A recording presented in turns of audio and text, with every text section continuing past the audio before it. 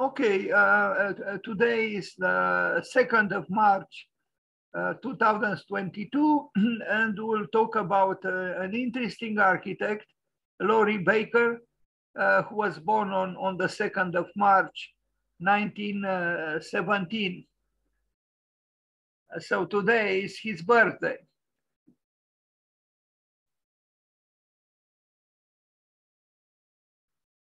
So this was the man, a very interesting man, not just in terms of his work, his architecture, but also in terms of his path in his life. A man who was concerned with something that most often today, these days, we ignore, and that is spirit and morality. And yes, we talk today about, or these days, about sustainability, but this very modest man assumed what we call sustainability years before this word became fashionable. And not just at the level of his work, but also at the level of his own life. He was called a Gandhian architect. What is that? Well, he's an architect, a Gandhi-like architect in a way. In a way, kind of a saintly figure in architecture. An architecture which has many so-called stars, but not so many so-called saints. He was not probably a saint, although he, when we read a little bit about his biography, we see a very unusual man trying to find his way through life. So he was a man probably who knew what suffering is, but he also knew the joy of creativity. And we are going even to see him on a motorcycle, enjoying himself, running on that motorcycle, although it was not him who was, you know, how to say, the person in charge of the motorcycle. This kind of person is not only that he was born in Great Britain, but he lived most of his life in Southeast Asia and in India. You know, this kind of modest wisdom, I think we miss badly in today's world. And maybe we didn't suffer enough, although the war in Ukraine seems to suggest to us that suffering is not far away from us, maybe in very tragic manifestations and dimensions. Here he is, you know, almost childlike. He lived a long life. You know, the pleasures of life are not far away from us. Really, we could enjoy life at all levels of so-called financial accomplishment. And there are joys, potential joys in any life. But to have the wisdom to be happy with what you have, and in architecture, with a simple brick, with a single piece of brick, that kind of wisdom, not many people have it. And it's possible I don't have it either. Here he is, you know, I mean, I don't know how old he is in this picture, maybe 65, 80, 70, 75, I don't know. But look at the expression on his face. He's enjoying himself. How many architects today, you know, formally trained, you know, would do something like this? I don't know of many. No, the architect is arrogantly sitting in front of his computer, the drafting board, drawing lines, either digitally or manually, but the architect doesn't think to place a brick above another brick. Well, this man thought otherwise and acted otherwise, and I can only applaud him and have admiration for him. I think we can learn from him, but for the architect to renounce his usual arrogance is not common at all. Here he is again with the very, you know, some workers who probably needed some teaching from this unusual man and unusual architect. As you can see, he was there, involved with life, with the building of the brick wall. He was not removed from the dust of the building site. So let's read a little bit about him. Lawrence Wilfred Laurie, so-called Laurie from Lawrence, Laurie Baker, as you can see, was born on March 2nd, 1917, and died in April 2007. So he lived for 90 years, was a British-born Indian architect, renowned for his initiatives in cost-effective, energy-efficient architecture and designs that maximized space, ventilation, and light, and maintain an uncluttered yet striking aesthetic sensibility. Influenced by Mahatma Gandhi and his own experiences in the remote Himalayas, he promoted the revival of regional building practices and use of local materials, and combined this with a design philosophy that emphasized a responsible and prudent use of resources and energy. He was a pioneer of sustainable architecture as well as organic architecture, incorporating in his designs, even in the late 1960s, concepts such as rainwater harvesting, minimizing usage of energy inefficient building materials, minimizing damage to the building site, and seamlessly merging with the surroundings. Due to his social and humanitarian efforts to bring architecture and design to the common man, his honest use of materials, his belief in simplicity in design and in life, and his staunch Quaker belief in non-violence, he has been called the Gandhi of architecture. Quite unusual. I don't think there are many architects in the world who deserve such a title. But there are interesting things here, first of all, what is this, the Quaker belief? Just like Ralph Erskine, of whom I talked a few days ago because it was his birthday, he also received, he was part of the Quaker movement, a spiritualist movement that, yes, advocated non-violence, and this is something that monotheist religions seem to totally ignore. Yes, they totally ignore. That's why there are wars, terrible wars, in the name of so-called God. I said so-called because that's not really God. About the Christians, the Muslims, and the Jews, they fight each other, although they spring from the same root, from the same monotheistic system of beliefs, and from Abraham or Ibrahim or Avram. But the vanity of man is without limits. And we are confronted with that at this very moment, not far away from where we are. So, to believe in non-violence and to actually act in this sense is unfortunately rare. He had his biography is much more complex than this short text says here, and I regret I don't have a more complete description of his work, because he worked even as a nurse, even as on sites with lepers. He tried to. This man was almost okay, Gandhi-like, but also almost kind of, sorry for the maybe the inflated comparison, Christ-like. This man was treating lepers by risking losing his own life. He was a nurse. Talking about the architect as a social worker, this man went even further. And as such, again, I think he's highly inspiring. Anyway, let's move forward and let's see a few works. Again, this will be a short presentation, but we'll see a few works by this unusual man and unusual architect. We'll look first at some sketches and drawings.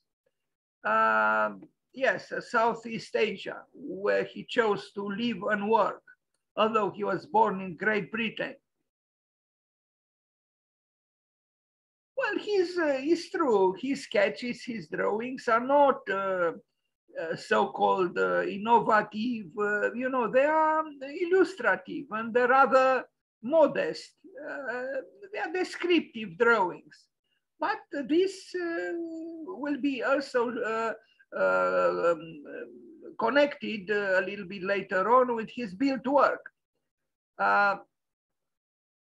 He was not, you know, an avant-garde artist. He was not, maybe the very word avant-garde would have made him feel uncomfortable, because the avant-garde refers to a positioning of the artist or of the architect in rather audacious terms. And this man didn't aspire towards anything so-called audacious.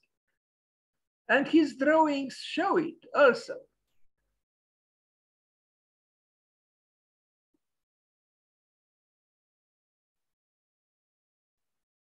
Now, you might have the impression that this man was not interested in changing the world. But I think there are various ways to so-called change the world. Sometimes without provoking big disruptions, you could contribute to a change in consciousness and even in a change in aesthetical terms. On the left, you see the sketch. On the right, you see the house as built. Here, the other way around. On the right is the sketch. On the left is the built house.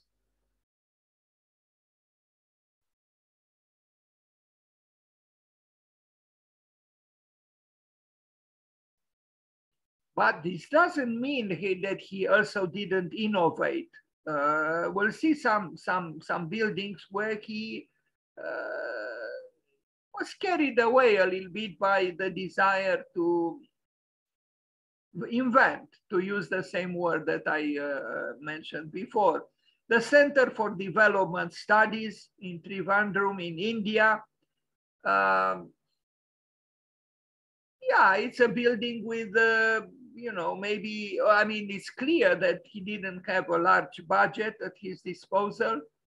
It is a rather modest building, but even here, there are suggestions of, you know, sometimes subtle, sometimes more obvious creativity.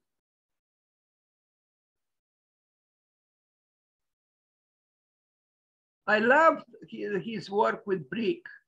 He was truly a master of working with brick, and I think he understood brick.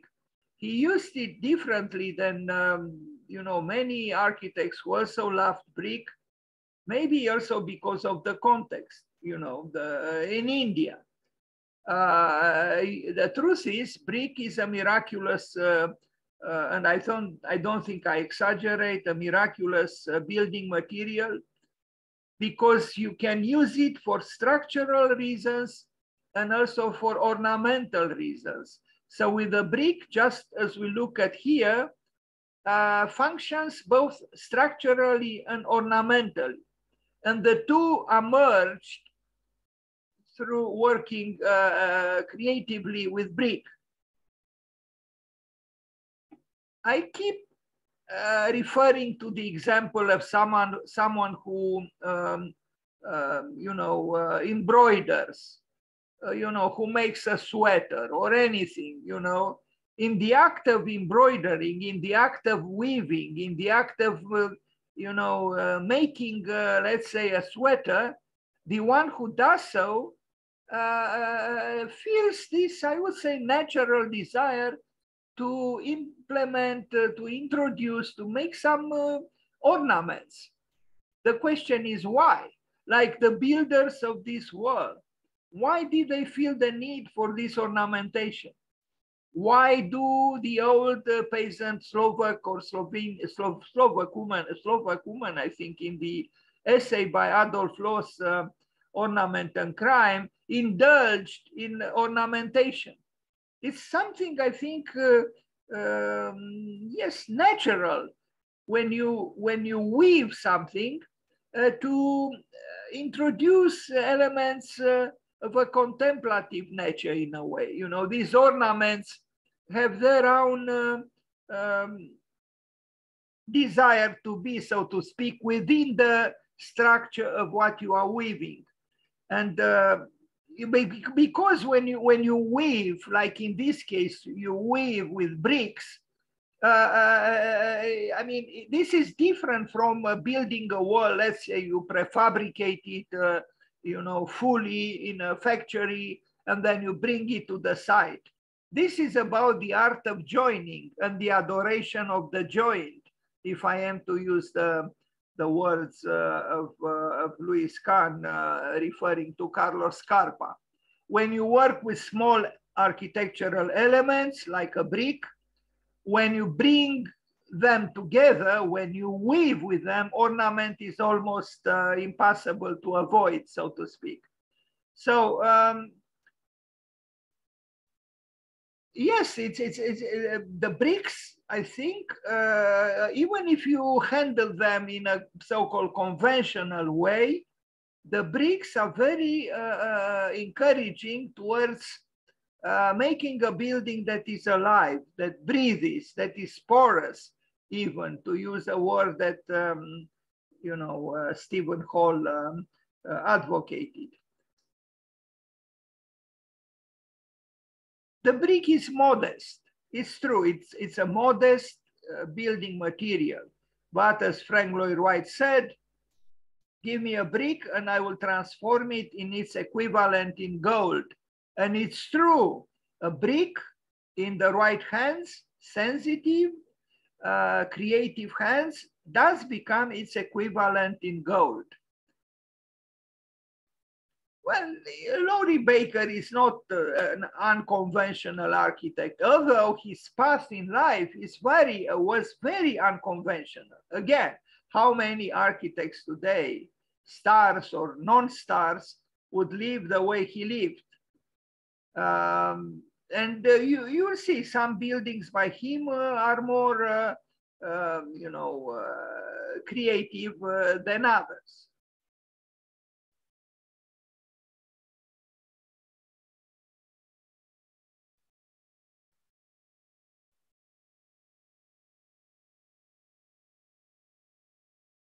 While I was searching for material for this presentation, I came across a house which surprised me, architecturally speaking.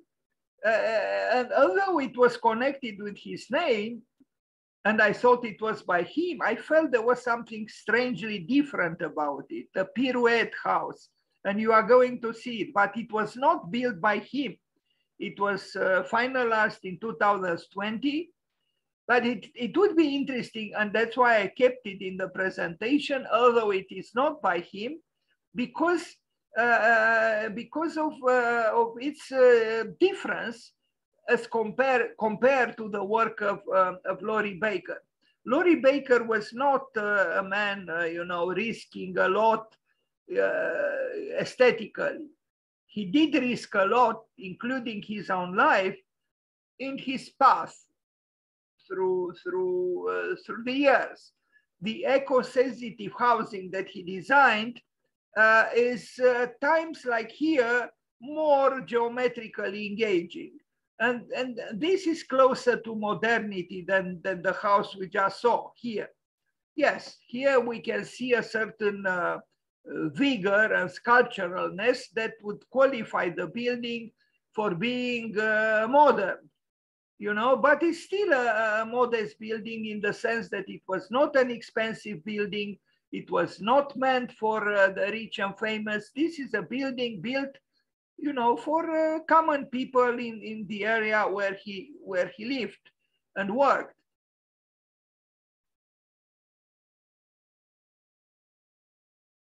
Are these buildings innovative? I think they are. And I also think beyond aesthetics, they assume the ethical dimension of architecture. They are appropriate for the place he lived in and worked for the people. Yes, and you know, there is no disruption actually between the architecture and the nature around it, even if, yes, literally speaking, nature is very different from the buildings. But I don't see, and maybe it's because of the brick, because the brick is earth. It is earth. And, you know, a brick building is a building that belongs to the earth. Thus, it cannot be too disjuncted from nature, even from trees. Now, like here, yes, literally the trees are looking very different from the building. He didn't try to mimic fluidities or anything. The building is fluid intrinsically, not explicitly, not aesthetically, not literally. Now here, unfortunately, I have only one image, the literacy village. Here, I should have had, I searched and I couldn't find. You see, though, in the sketches on the left, that he was also experimenting, not just with different ways of building, but also with different formal crystallizations of the functions he was trying to, you know, serve through his building. And here we see him again, not with a lot of ease because the picture is small, but we see him there on the building site. And again, how many architects do this today? Not many, but maybe we should return to the building site, like Brunelleschi, become again involved with the blue-collar workers and leave at home our white-collar shirt. A film studio that he built. Well, you know, maybe some would say it's a little bit naive or a little bit, you know, static or whatever. Yes, in a way. But probably for the place it was built in, it was the right thing to do. And it seems he built in the rural areas, you know, like, although, well, here is something else. I will come to this building a little later. Now, this is a film studio. Does it look like a film studio? It's very possible the Hollywood people, the Hollywoodians wouldn't agree. But, you know, the world is much larger than the Hollywood. Although the Hollywood wants to, you know, dominate everything. But this building, it's a coffee house. It's, I don't know within what city in India. You see, he was experimenting even with adventurous aesthetics to an extent, and maybe not only to an extent, maybe to a large extent, but the so-called traditional patterns in ornamental design are still present. Otherwise, the building is, you know, has a certain level of you know, being different, so to speak. And actually, if you notice, you know, it is in spiral, and the tables are actually, you know, placed on this surface, which is not horizontal. I hope I have an image from the inside. Yes, like here, you know, so the person who serves, you know, the waiter or the waitress walks up the spiral and serves, you know, whatever he serves to the tables that are in the vicinity of the wall on the spiraling, you know, path. Interesting, an interesting and unusual coffee house, isn't it? Laurie Baker. We are going to see at the end of this short presentation also the work of a Romanian young architect, and quite an example. I wish there were more students and young architects here to learn from what this remarkable 24 years old young architect did. Anyway, I anticipated a little bit, but here it is, the building by Laurie Baker, with people enjoying themselves at the table, having a coffee or a tea or I don't know what. Now, what is this? It's another house. Dakshina, Chitra, Kitra, Kenari, I don't know how to read this, but we see again the brick and the variety of things one can do with the brick or with various kinds of bricks. The bricks really breathe. It is in the nature of the brick to breathe if it's not covered with plaster or whatever. Now the climate there allows it more than maybe in some other places. But you know, this ability that brick has to breathe, to be porous, I think is a great, great, great quality. I like his architecture. It's modest, it's rural, it's inexpensive. It is, in the true sense, sustainable, economical.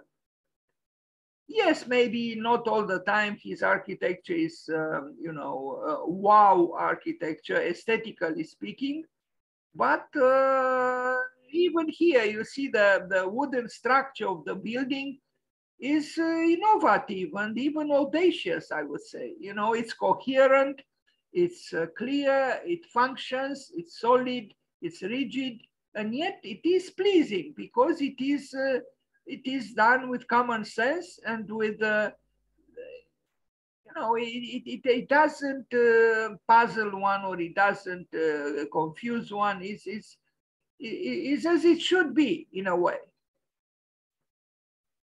Yes, the outside of the buildings is maybe not very, you know, enticing or exciting, or but why should everything be like that?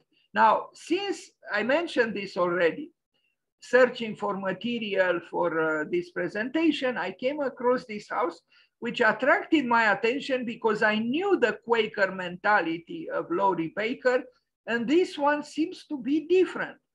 But it was confusing because a lot of images relating to this house had his name mentioned, but it's not by him. It's by wall makers, and it was completed in 2020. Now, obviously, the wall makers were not and are not Quakers, but I like this house. I understand why this house that you are going to see mentioned the name of Laurie Baker, but Laurie Baker was much more modest than these architects. Well, he also built earlier. Anyway, let's look at the building. It's an interesting building because in my opinion, Laurie Baker, who was, you know, the Gandhi of architecture, he didn't need and he didn't do pirouettes. But this house that you are going to see is a pirouette house. So let's look at it. Actually, I even placed it wrongly on the invitation that I addressed because I thought it was by him, because many pictures with it had his name associated with it, with them, but it's not by him, and I apologize. This is the house. Now, this almost looks like a Laurie Baker house. It's probably not, but the you know, the wall maker's house is indeed you know, full of pirouettes, beautifully done with this miraculous material that I just mentioned, the brick. You know, look what can be done with bricks. And this, we are talking about a house built in the year 2020. Again, it was not built by Laurie Baker, it was built by wall makers. This is the name of the architects in India. I love these walls. I mean, you can do indeed pirouettes with bricks. Although in plan it's rectangular, because of these twisted and contorted walls, it becomes very special. In a way, I regret that it wasn't Laurie Baker who built it. I wish it was him, but he was probably too modest to try something like this.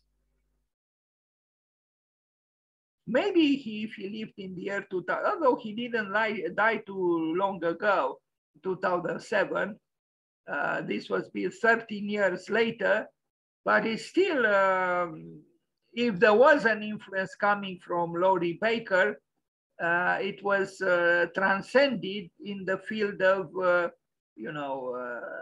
becoming, risk-taking and, courageously innovative, and even bringing in the architect as acrobat, so to speak. Because these things are probably not needed at all in terms of functional terms. In terms of function, no, but somehow they are engaging, I think. And you see, even how to say, gestures which are not easily justifiable in rational or functional terms in architecture could have weight, so to speak, could have even meaning. Look at the plan. I could have found, later on I discovered a lot of pictures about this house on Arch Daily, because it is a very recent house, was completed in 2020.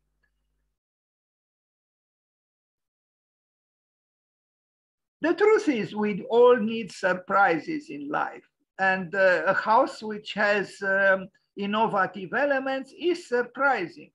And diagonals and slanted surfaces and walls and so on, they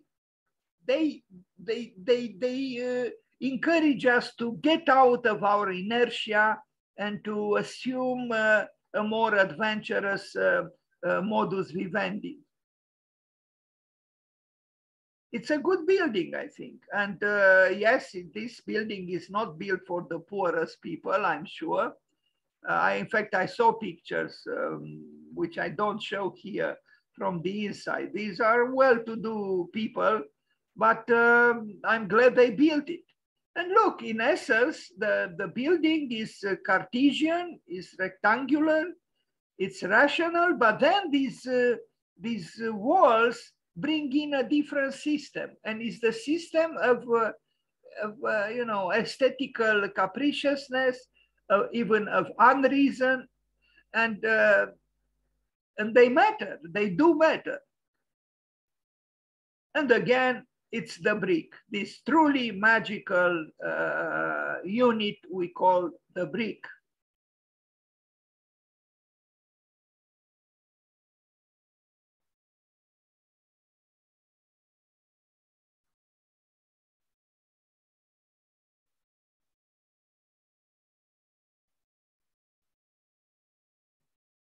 Well, the owners or the clients of the architects, the wall makers, were themselves rather adventurous, because we see the houses, the typical houses across the street. They provoke the street with a rather unusual house.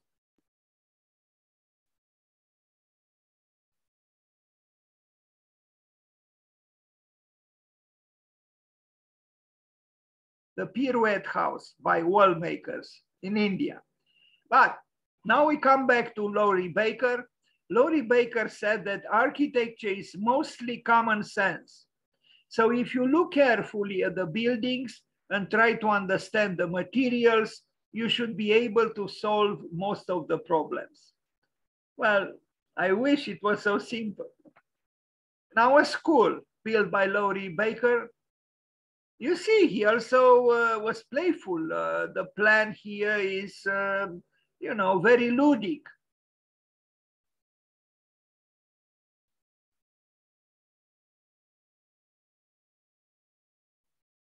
So he was not only taking the easiest path, to build a building based on this plan. required, you know, a certain disposition towards playfulness, and the brick again helped him. The joy of building, you know, just like a child plays with the wooden pieces or whatever, the architect played with the bricks.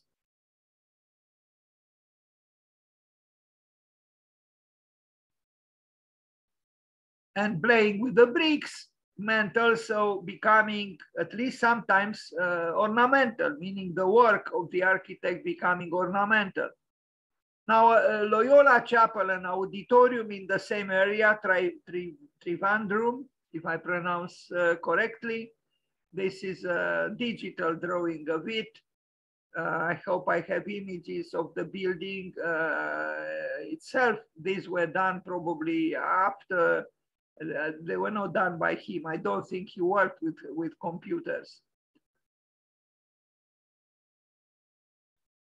Yes, here it is. And I would say it's a good work. It's a very good work.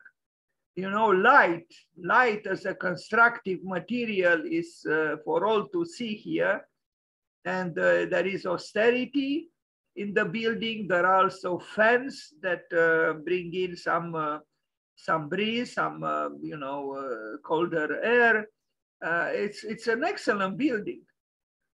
And it's enough to look at this picture to realize it's a chapel or a church. You don't need you know, descriptions or explanations.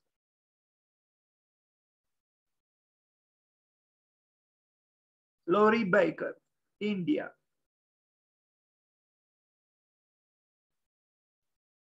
It's also interesting that he combined two functions, the sacred one and the secular one, the profane one. There is an auditorium and there is a chapel. And I imagine this wall would disappear, or it would temporarily be, you know, in some way removed when larger space was needed. So you know, maybe in both senses. The chapel would increase the auditorium and the auditorium would increase the chapel in terms of space. And, you know, the woodwork of the roofing is also, you know, coherent and crystallized in proper terms.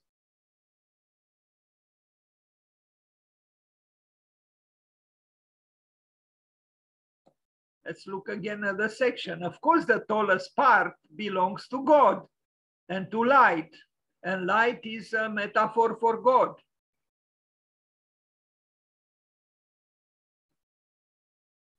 Okay, and now we are approaching the end of this presentation, which is too short, and I apologize, but maybe next year I will be able to make a more developed one.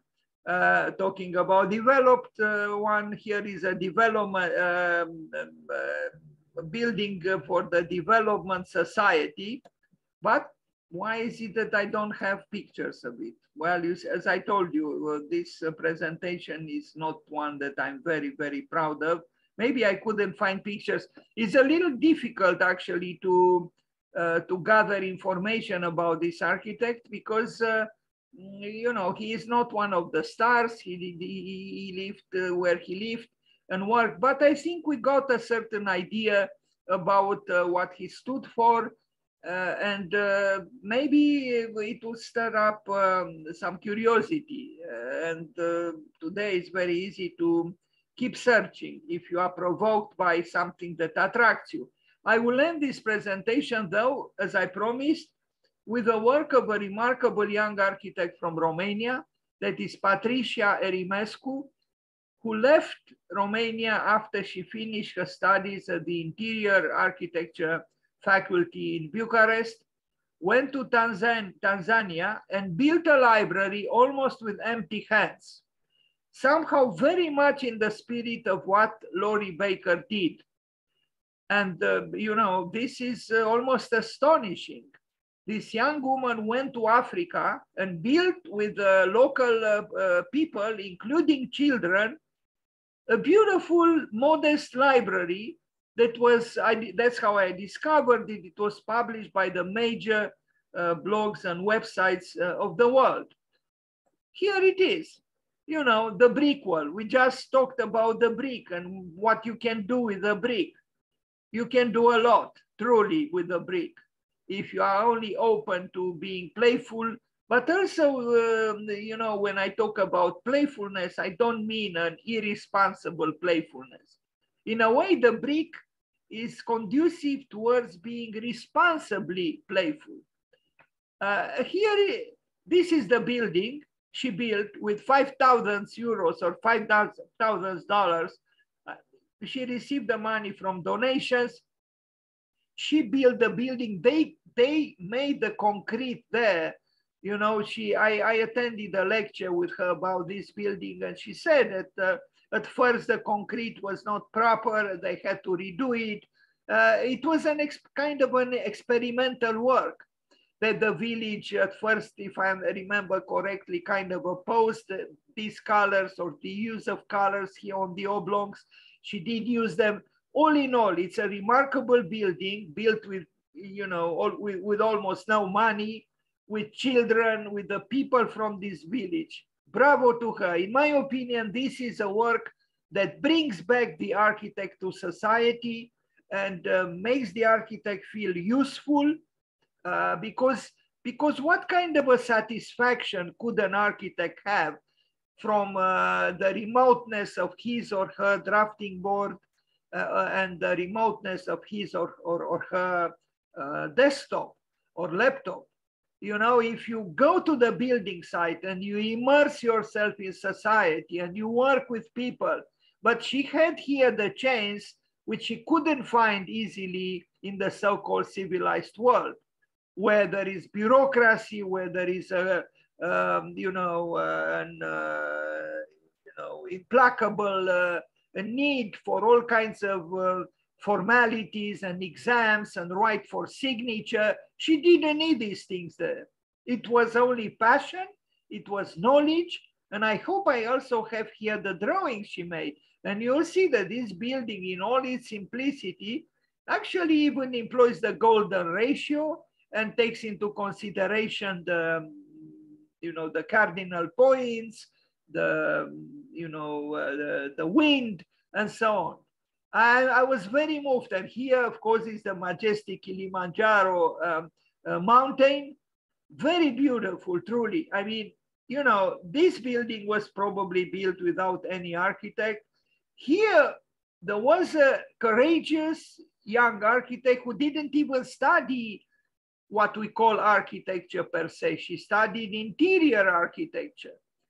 And now, of course, interior architecture is also architecture, but for bureaucratic reasons, we separate them. We name them differently. They're all architects. The urbanist, the interior architect, and the architect, they are all architects, in my opinion. And she proved it here. And you know, I mean, look at these people. They enjoy their building. They contributed to its coming into being. It is a useful addition to their village. I cannot be more pleased than I am. And the building is even aesthetically very pleasing. So you see, it's possible. Instead of following the banal path after you finish your studies, working for 3 years as some kind of a slave in an architecture office, making coffees for the boss and moving papers from left to the right, Patricia went to Africa with bare hands and built this building. And she told me, you know, kind of jokingly, but, you know, I hope it's not true what she said. She said, you know, I began my professional life by building quickly a building. I hope I don't end up, you know, building nothing. I hope so too, because she shows here determination, sensitivity, and talent. And the children of this village in Tanzania obviously love it.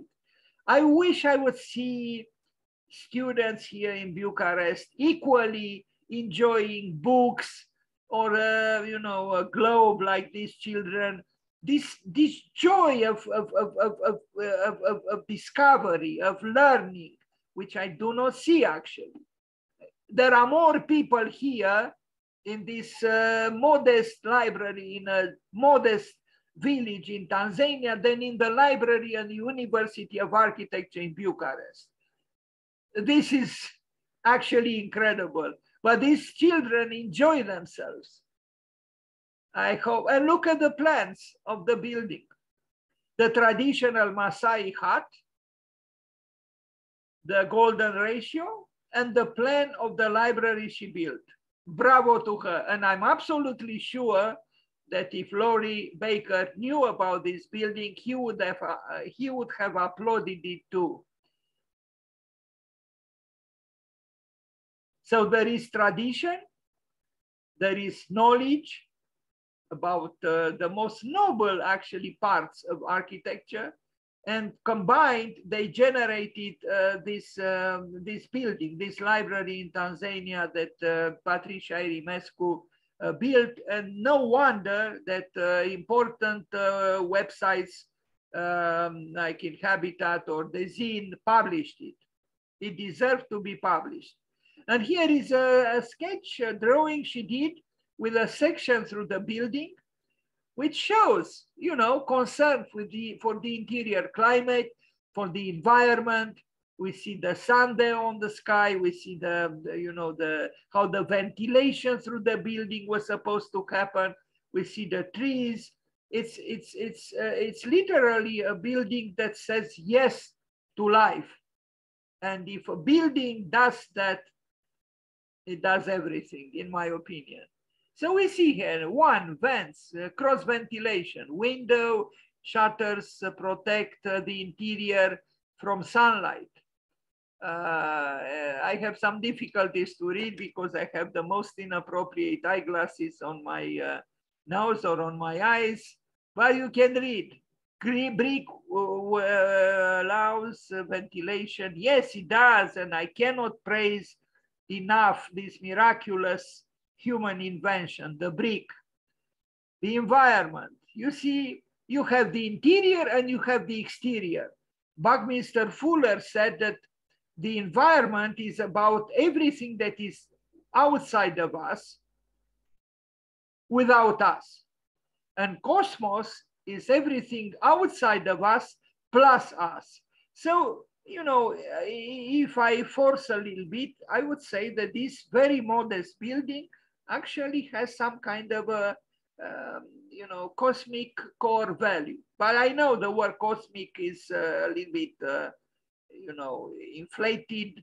So maybe I should abstain from using it. But we see clearly here in this very page, that on this very page, that she was concerned with the interior of the building, but also with the exterior of the building, what is called the environment. And that's why I recalled what Buckminster Fuller said. And look at the happy builders. You know, a so-called civilized society, developed society, emphatically so, would not allow for something like this. Of course not. But I think that's a loss. Here, these children erected their own building. You can imagine that these children would never forget this. That building was built by them, or by them as well.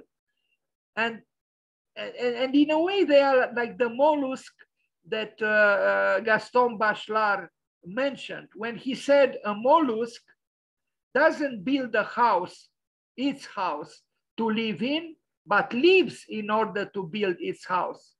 It's a great difference, because we humans do not think and do not act in this way. For us, we quickly build a building to move in and to use it like a tool.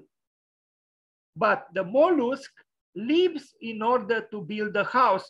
So the house is at the end of an existential journey. It's a crystallization of a lived life. And it's the same thing here.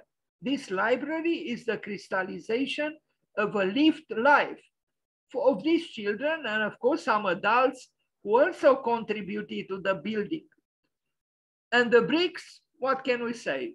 We do have to take our hats off our heads, because the bricks are saluting us in the name of efficiency, beauty, earthiness, geometry, and so on. And look at that. I so wish students in architecture would have the same curiosity like these girls here looking through the window. This joy of discovering a building that they love, a building which has just a number of books. They are not rich, but they are actually very rich because they have the innocence to enjoy a building that more cynically so-called developed people would pass by indifferently. Bravo to them, and bravo to Patricia Erimescu, and bravo to Laurie Baker. Thank you for being here today.